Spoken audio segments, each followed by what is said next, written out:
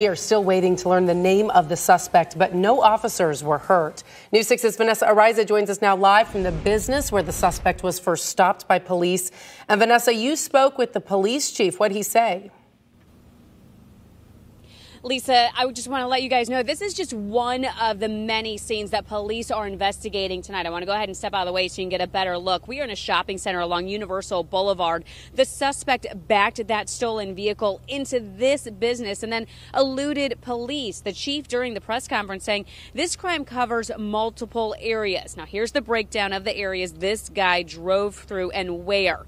Unmarked police vehicles were already waiting for him here in the Universal Boulevard shopping center area. Now, as a result, he backed into the day spa, smashing the front windows, then tried to run over the officers. That's when the police chief said that they fired shots. That suspect trying to get away by zigzagging through multiple streets, at certain times hitting an elderly couple and a canine vehicle. Now, it all ended around the Lake Nona area near the 417 ramp, where police say he surrendered once he saw the canine units were ready to go if he attempted to run. Now, we spoke with a witness who saw what happened here at the shopping strip. She says she got a good look at this guy. He looked pretty aggressive.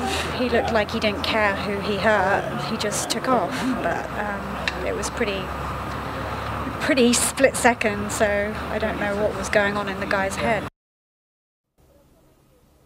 Now, that suspect, we have been told, is a Hispanic male, but as far as his name and who he is, that's what authorities are working to get right now. They say that they will be releasing that shortly. Now, that couple who was hit by that man as he was driving that stolen car were told that they are expected to be okay. The people who were in the canine unit were told that they will be okay as well. And thankfully, no officers were hurt during all of this. There's so much more information to go through with this case as they're in the very early investigative stages in all of this. But of course, we will continue to keep you updated and bring you more information coming up tonight at 6 o'clock. Lisa?